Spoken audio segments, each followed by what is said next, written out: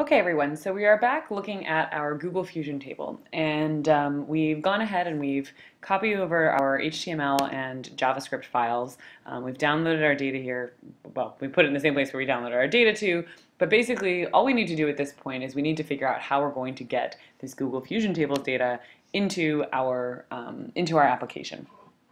So what we're going to use to do this is a version of something called simple query language. And basically what simple query language is, it's a very widely known and widely used database querying language. It's very, very simple, hence the simple. Or actually, I think it's structured. I always think it's simple, but actually it's structured, but it is simple.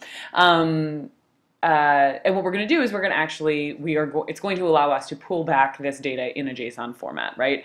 And so we're going to start by looking at the documentation for this. So I'm going to say Google Fusion Tables SQL API, and we'll take a check here. And oh, okay, so that's an old link. Follow our noses here.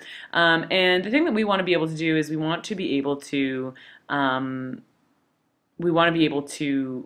pull data back. And so I'm going to look for invoking the API for rows, which sounds better to me. Oh, and in fact, here we are. We have a nice example of what we can do. So I want to point out the pieces of this example. What we have here is we have sort of the main URL. So again, this is an API. It's an API the same way that the Fred database is an API. So we have the main part of the API, which is this the destination, the so-called endpoint sometimes. And then these are a series of, this is actually a single parameter. So it's saying SQL, the query, the SQL query is going to be, and a query is just a request, right? Like it's a search, basically. Select row ID from, okay, so this is a little bit complicated. But basically we can see that it's looking for something, and we have this from statement, and this gobbledygook here is actually the ID of a table. And so let's go ahead and look at this. Actually, oh, where's the nice example? They don't really have a good example here. We'll have to find another one. But let's take a look at how this works, or what we get when we do this, if I can copy it correctly. Obviously, this is Google's example, so it'll be pretty straightforward. Oops. Nope, doesn't like that. All right, let's see if we can find a better example. Hang on, everybody. What I really want is, let's see if we get using the API, if that's a little bit better. Ah, yes, this is better. Okay, so we come to the documentation. We're going to go using the API, and what we really want is we want to pull back data. And so I'm going to say querying for data. This looks more promising. And this should give us an example. And if I look here, the answer is yes. I'm going to open this in a new tab to see what I get. And what do you know? I get something that looks very much like JSON. And in fact, if we compare this to our data format that we need for Google visualizations, I'll just pull up the code playground right here. Right in my browser. What do we notice once again about this? That it is an array of arrays, right? And what do we have here but an array of arrays? Pretty interesting. And we might also notice that we have some metadata. We actually have an array at the beginning of our JSON that says what the names of the columns are, or what we surmise the columns are. And so we are going to be able to use this in order to pull our data back from our own Google Fusion table in such a way that we can integrate it with the Google Visualizations API. So what are the pieces that we need to put in place for this to work? Well, we need to be able to construct one of these queries such that it targets our data. So the first step for us, there's sort of two main things that we need to do. The first thing is we need to create the query, and for that we need to know what the ID of our table is. So if I go into the File menu and I say about this table, what I will get is the ID of this table. Now, as you guys may remember from other parts of Google Docs, you often cannot publish data that isn't somehow accessible to the outside world. The default value of the privacy, or I should say the sharing settings, not the privacy, is is quote-unquote private. And so it's very important that before I try to do anything with this, I make sure that the ownership of this, or the visibility of this, is that anyone with the link can view it. You can also make it public on the web. That's perfectly acceptable. That will actually integrate it into Google search results. But anyone with a link needs to be able to, at least anyone with a link needs to be able to view this in order for you to pull the data back. So once I've done that, and I've copied the ID of my table, I'm going to just say, well, okay, here we go. So I'm going to say select star from, wait, why is this doing this? From, and I'm going to paste in the ID of my table. Okay, and then I get this weird error. So first of all, I just want to talk for a second about what our options in here are. So select. Select means pull back this information. Asterisk is our shorthand for everything. And then we say from. This is actually very plain language, right? Select everything from, and then we give it the table ID. But this doesn't seem to have turned out exactly as we would have hoped, because I'm seeing this daily limit for unauthenticated use exceeded, I don't know what's going on. So I'm going to follow the extended help link and see what I come up with. Some of you all might get this. So there's two, once again, there's two things for us to check here. So I'm going to go under APIs. And first of all, I want to point out that this is a list of all of the APIs that are available to me on my Google account. There's quite a few of them, as you can see, very a lot of them. And you want to make sure that if you don't have it already, that first of all, your Fusion Tables API is on. And you'll find it'll be alphabetically listed here if you haven't turned it on. So just make sure you go to off and click it to on. And then the second thing we need is credentials. And you can always create a new key. So if you don't have a key at all, you can create a new key. But the point is basically that similar to the way that the Federal Reserve wants to give us an API key so that it knows who we are, and if we start doing bad things to it, it can cut us off, basically. Google is the same way. For the most part, it's unlikely that we're going to run up against their usage limits. Obviously, if you're a very large organization, you might, at which point you might need to consider an alternative solution. But for most of us, this is going to be perfectly viable. So we're going to now have to take this other gobbledygook string and add it as a final parameter to, and my browser history is betraying me here, to this thing. And what do we get back but a very nice looking set of JSON formatted data. So this is something that we can actually pull directly out of the browser, and that is one of the things that is actually super exciting about using Google Fusion Tables. So we have two advantages here, which is that in a case like this, if I had a graphic that needed to cite the unemployment data, I can do an initial pull of the data from a place like Fred, and I can get the historical data into a table like this. And then subsequent to that, I'm really only adding one data point a month. And the important thing here is that anybody is capable of adding that data point, right? Because they're really just adding a row to a table.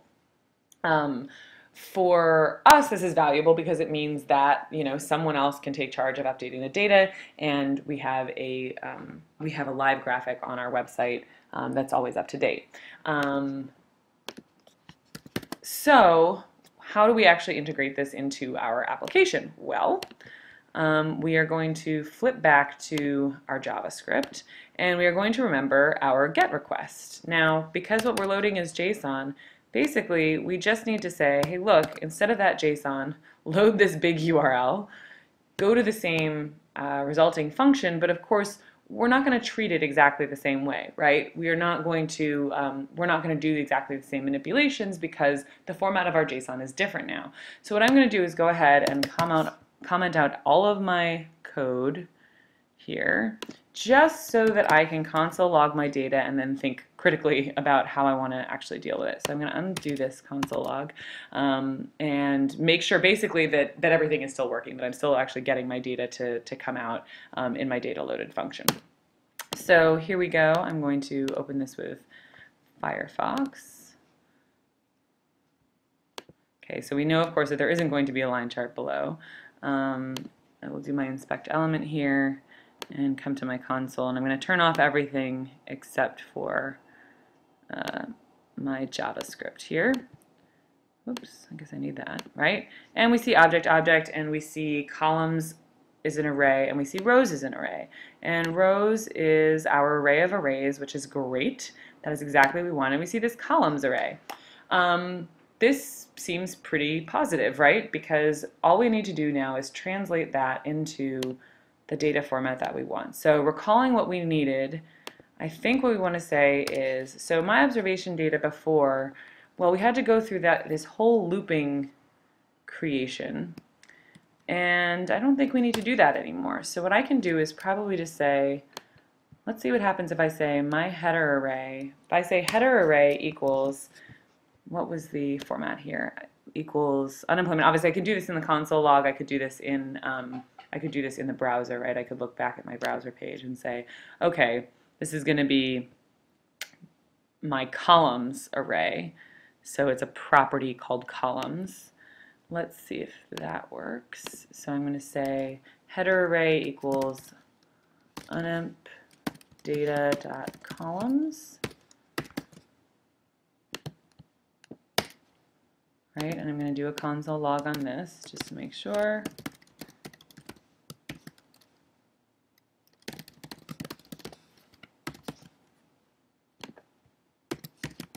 Continue with my commenting out. Let's see how we are. Oops, wrong one.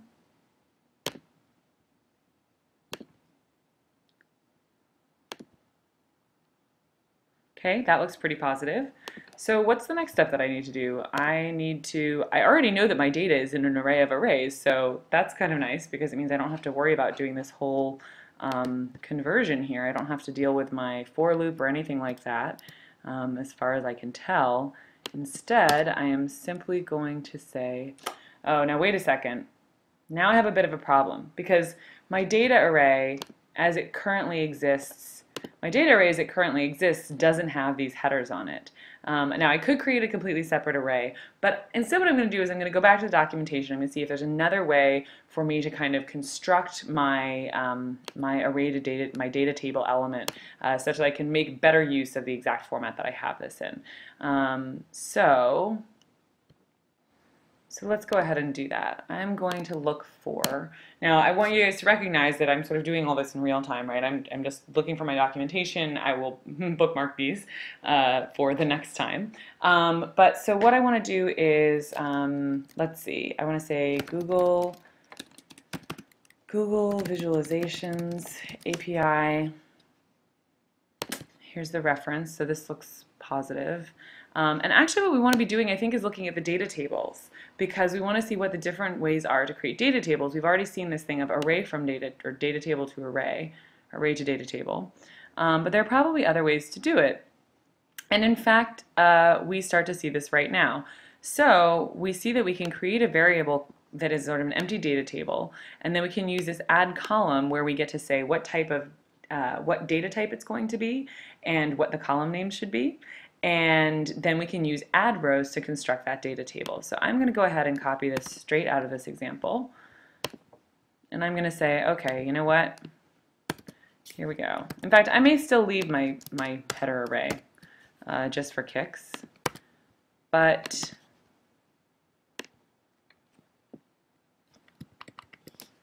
instead of, so add rows is not going to be an explicit thing here, right? Instead, it's actually going to be, my data table is going to be, I'm going to add rows is actually going to just be pointing to the rows from my JSON. So this is going to be rows. And then in this case, I can actually just say, okay, well, I know that the first thing is going to be a string, and it's going to be called, I can use this, I can use header array. Right, and I'm going to say, look, it's going to be the first element of my header array. And this is going to be the second element of my header array, right? Because 0 was date and 1 was value. Then I add my rows. I'm going to call this unemployment. And do I have to change anything else? I do want this to be a line chart. And I don't really have to change anything else because I already had it in the correct format. So I'm going to cross my fingers and see how I do here, and then we will come back and look at some more modifications depending on how this goes. Oh, I have a problem. Syntax error. Let's see if we can get in under the wire here. We've only got a couple of seconds. Line 36. Ah, forgot to uncomment my comment there. One more time. Fingers crossed, and darn it. All right, we'll be back in 1 second.